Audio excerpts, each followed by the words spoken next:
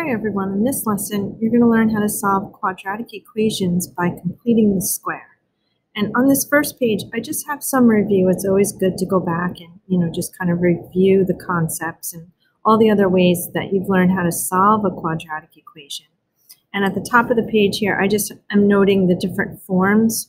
Remember, when it's in standard form, one of the things that we love is that we know that the y-intercept is going to be the value of 0, c.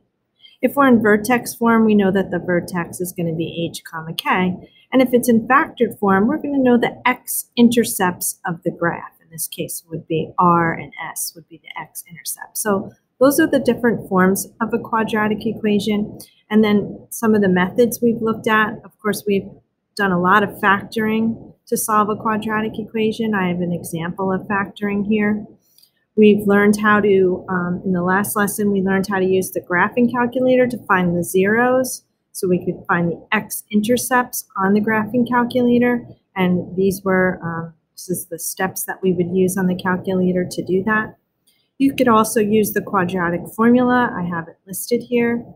Or you could use the finding the square roots method if we have a binomial. That is another, really nice, easy way to solve a quadratic. So today we're going to be looking at solving quadratics by completing the square.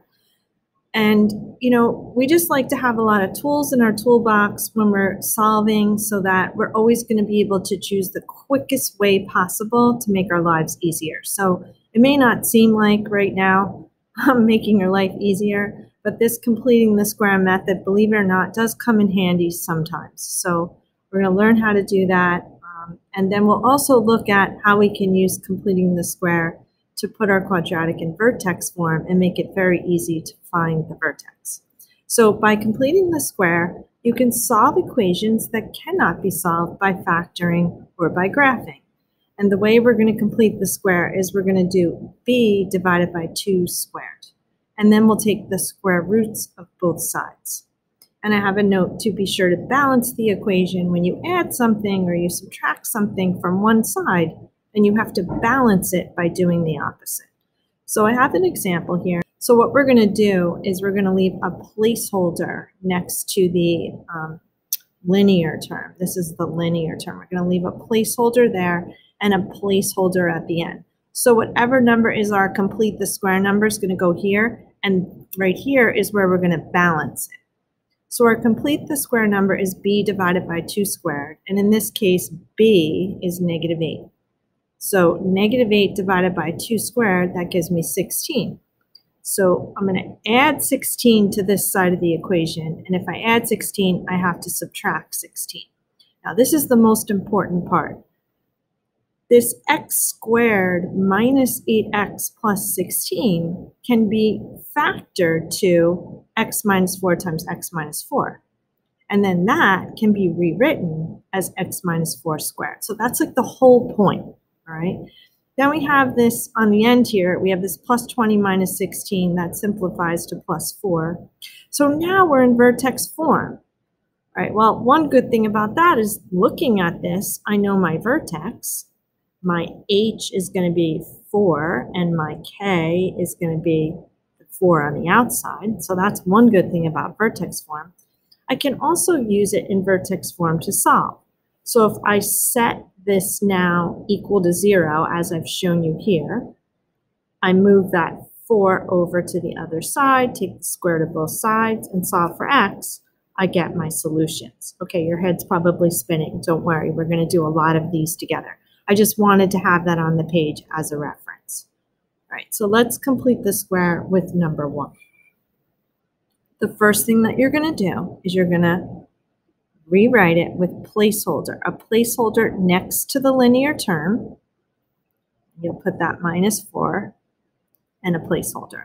Now we're going to find the complete the square number. All right, now I usually will kind of do this off to the side. The complete the square number is b over 2 squared. In this case, b is 4. So 4 over 2 squared, right? That's just 2 squared. So my complete the square number is 4. This 4 is going to go right here. I can't just add a 4 to the left side. I have to balance it by putting a -4. All right. Now, this part right here can be rewritten. If I factor this, I'm going to get x plus 2 times x plus 2. So this part here is x plus 2 times x plus 2. And then the -4 becomes -8. All right, I can rewrite x plus 2 times x plus 2 as just x plus 2 squared. And now I get to do the fun part. I get to solve it. So I'm going to solve it by taking the square roots of both sides. But that means I have to move the 8 over first. So I'm going to get x plus 2 squared equals 8. Add 8 to both sides. Now I'll take the square root of both sides. On the left side, I'll just have x plus 2. We like that. And on the right side, I'm going to have plus or minus root 8. To solve for x, I have to subtract 2 from both sides. So my final answer is -2 plus or minus root 8. If you want to simplify the radical, you can, but you don't have to. It might be bothering some people that I left it like that. If we simplify the radical, we get -2 plus or minus 2 root 2. All right, so I would take either answer. This guy is okay, or this guy. All right, let me do another one. First thing we're going to do is we're going to put in our placeholders. We have a placeholder after the linear term and a placeholder after the constant. Now we're going to find our complete the square number. So our complete the square number is going to be b over 2 squared, and this is b. So -2 over 2 squared, that's -1 squared, which is 1. So our complete the square number is +1. All right. If I put a +1 on the left side of the equation, I'm going to have to put a -1 to balance it. Now I haven't changed the equation. I'm going to factor this, and I'll combine these two numbers. Now when I factor x squared minus 2x plus 1, I'm going to get x minus 1 times x minus 1. And then minus 1 here becomes -2. I'm going to rewrite x minus 1 times x minus 1 is just x minus 1 squared. And now I'm going to solve this by taking the square roots of both sides. That means I have to move the 2 over. I have to add 2 to both sides. So I get x minus 1 squared equals 2. Now I'll take the square root of both sides. So then x equals 1, add 1 to both sides. 1 plus or minus root 2.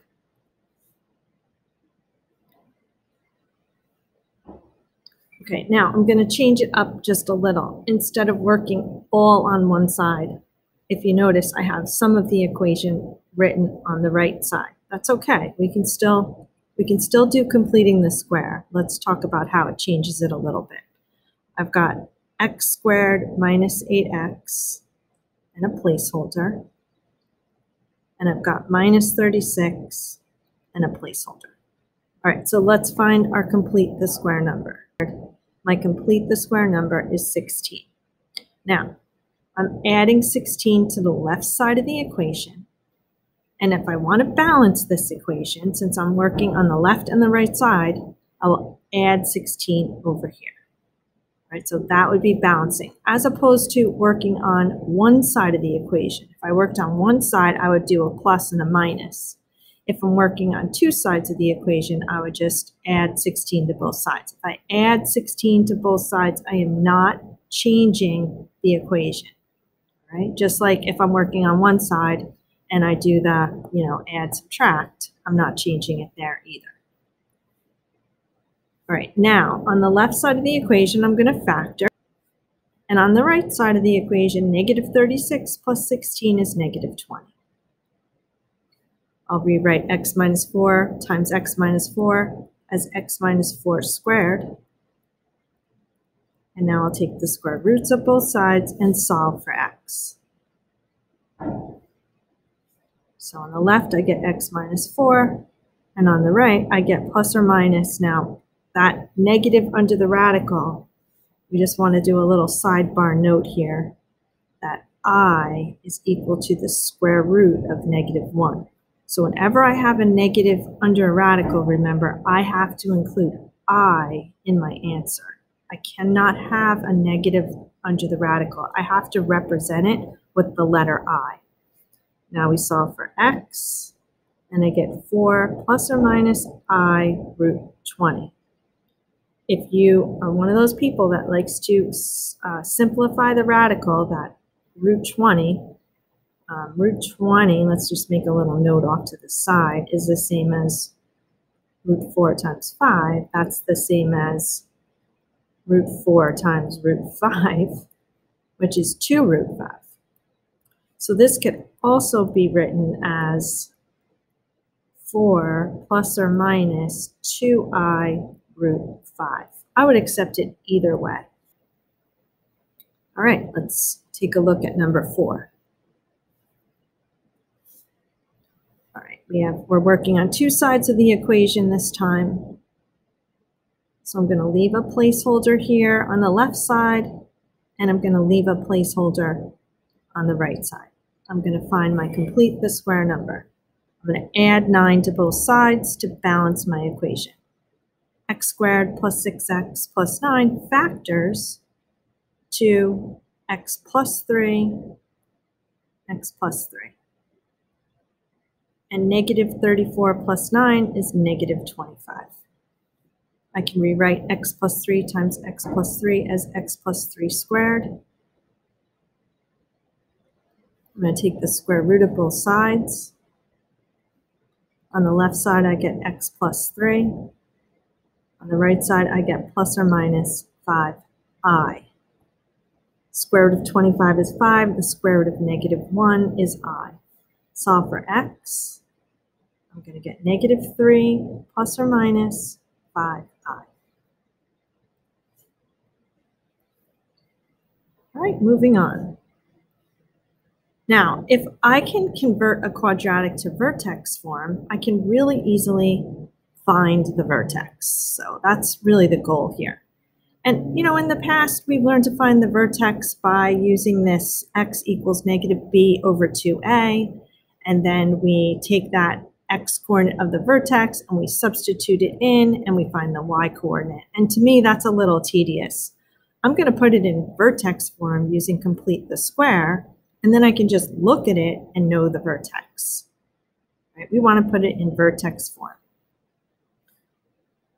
So we have our equation, and we're working on one side of the equation this time. So let me write that out with my placeholders.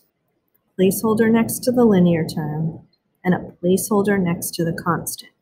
Now I'm going to find my complete the square number.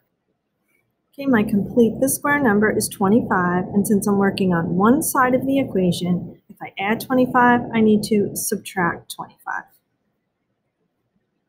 Now, this part of the equation, x squared minus 10x plus 25, factors to x minus 5 times x minus 5. And minus 2 minus 25 gives me minus 27. So if I write x minus 5 times x minus 5 as x minus 5 squared minus 27, now it's in vertex form. Wonderful. I can just look at it and I know the vertex. This is the h part of the vertex. This is the k part of the vertex. Let me label that. So my solution is going to be 5, negative 27. That's my vertex.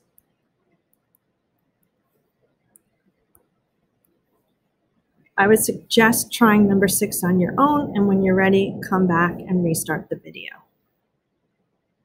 I'm going to leave a placeholder next to my linear term and next to my constant. I'm going to find my complete the square number. If I add 25 on one side of the equation, then I have to subtract 25 since I'm working on one side of the equation. This part is going to factor to x plus 5 times x plus 5. Plus 3 minus 25 gives me minus 22. X plus 5 times x plus 5 can be written as x plus 5 squared. All right, now we're in vertex form. This is h, this is k. So my vertex is going to be negative 5, negative 22. Remember, vertex form is going to be x minus h squared plus k. That's vertex form. So the h value is always going to be the opposite of what is inside those parentheses. So h would be the opposite, which would be negative 5. Just like here, it's negative 5. It's going to be positive 5. Okay, everybody, I hope you enjoyed learning this new method for solving quadratics. Have a great day.